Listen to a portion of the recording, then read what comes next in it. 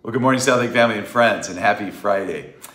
As you can see, I'm coming to you from a little different location than I'm used to speaking from, that being my living room at home, but I'm traveling. Pam and I are traveling for a few days, and so I want to finish on this Friday as we lead into a weekend with the foundations that we've been looking at, foundations of our devotion and our discipleship. We've been looking at these now for the last couple of weeks.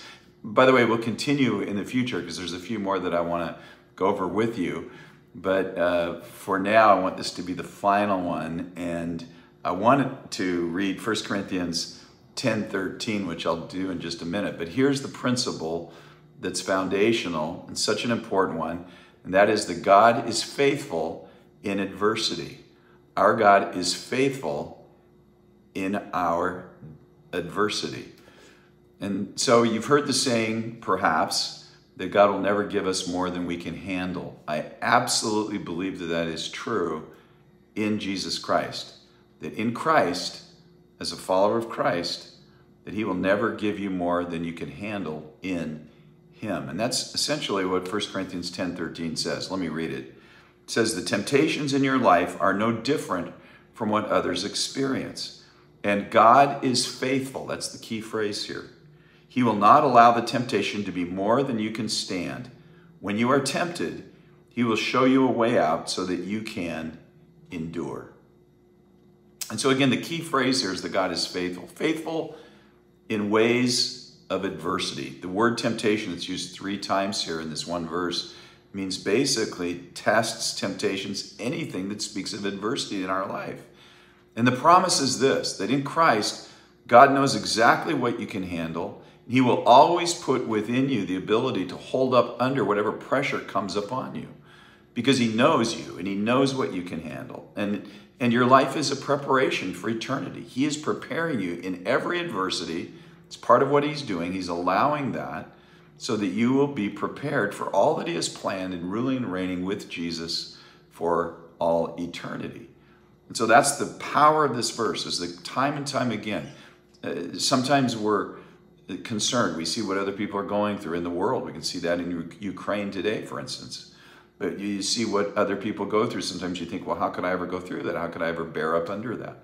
Well, the promise of God is that whatever adversity that you're called to go through in your life, you can and you will bear up under that in Jesus Christ, because he gives you the ability to do that. What you go through is no different than what other human beings go through.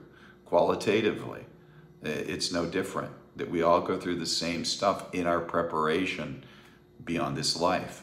And so to trust in the faithfulness of God, it becomes such an important promise and foundation of our life, to live in that day by day, every day of our life. Let me read it in the Passion Translation. It says, we all experience times of testing, which is normal for every human being, but God will be faithful to you. He will screen and filter the severity, nature, and timing of every test or trial that you face so that you can bear it. And each test, get this, is an opportunity to trust him more. In other words, every adversity you go through, provides a foundation on which to build for greater trust in the future, trusting him with whatever it is you face in the future.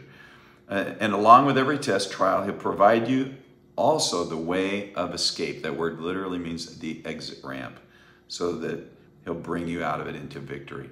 So that's my prayer for all of us this day and this weekend, SouthLake family, is that we will be able to really trust the faithfulness of God in the adversities of our life, and know that we're going to come through that, building on that in greater victories in him. So let me pray for us right now. Lord Jesus, we thank you for what you're doing in our lives. We trust you with the future of our lives, with every day and moment of our life.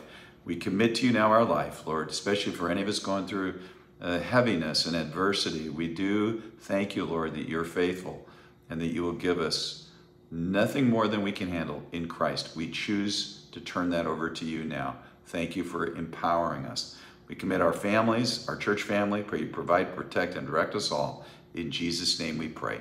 We say amen with me. Well, amen and amen. Well, have a great weekend, and I'll look forward to talking to you next week. I want to get back in the Psalms for a specific reason. So I'll share more about that with you on Monday. So God bless. Have a great weekend, and we'll look forward to talking to you real soon.